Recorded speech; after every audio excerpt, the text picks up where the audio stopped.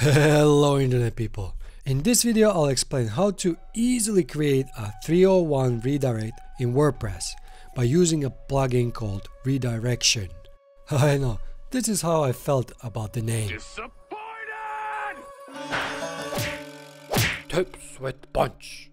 Alright, so when are redirects useful? In most cases you will need a redirect when you've changed the URL of a page or a post, or if you deleted the page, but for example it still shows up in Google. When switching domains, it's crucial that you set up a 301 redirection, which basically tells Google that you've moved permanently the content from one URL to another. Arnie, can you summarize redirection? You are not you. You're me. So let's get started. I'm here in my WordPress dashboard, and so let's install the plugin for redirection, and that's done by going to plugins, add new. Here just type in redirect, and once it's ready you have this plugin that comes first. It's called just redirection. Let's install that one and then activate it. Now it'll take you to the plugins main page. You can see there's a lot of plugins here, and just scroll down to R, redirection, and go to settings. Okay, make it quick because my horse is getting tired. Alright, and on this page is just information about this plugin. You can scroll and read through this. There's some features that you might also find useful, like the monitoring of 404 errors, but for this tutorial just start setup. I'm not gonna monitor permalink changes or keep a log of redirects and 404 errors. I'm just going to continue here. So now at this point the tool will be checking your REST API, and REST API is just a way for the plugin to retrieve some data from WordPress, and right now it's checking if anything is blocking the plugin to retrieve the data.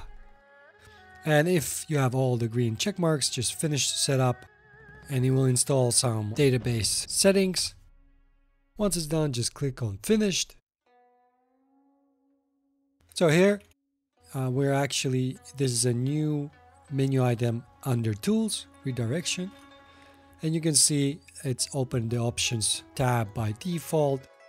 There's some things you can set up, but for this just go to redirects. And as you can see, there's nothing since I've just installed this plugin. So let's add a new. So I'm now in my blog, but it has this -2, and I want to redirect it to just blog without the number 2.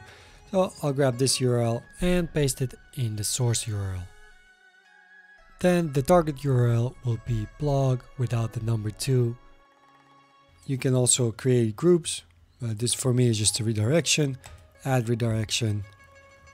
Now it's saving. Now there's a new line in the table.